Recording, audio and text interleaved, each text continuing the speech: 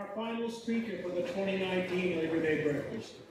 Every year I don't know what to call him. He's a professor. He's a president of AFT. He's a state rep. He's the House Majority Leader. I just call him my friend. Would you please welcome Doug Lay?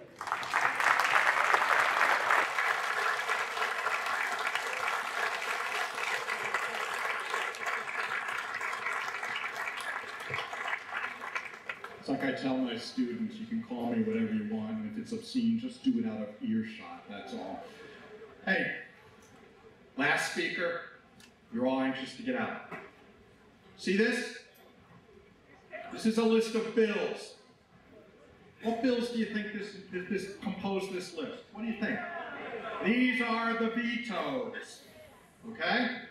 These are the vetoes. This legislation was passed by Democratic majorities in the House and in the Senate.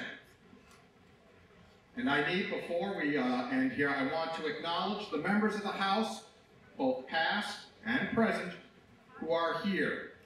So if those members of the House would please stand and be acknowledged, thank you.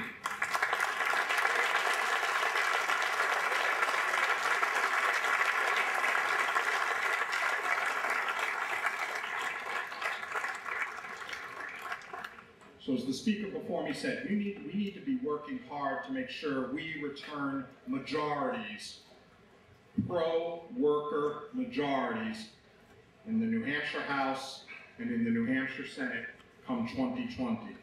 There's going to be a lot of work to be done, and we need to do it. In terms of these vetoes, let me just ask you on a couple of these. Minimum wage.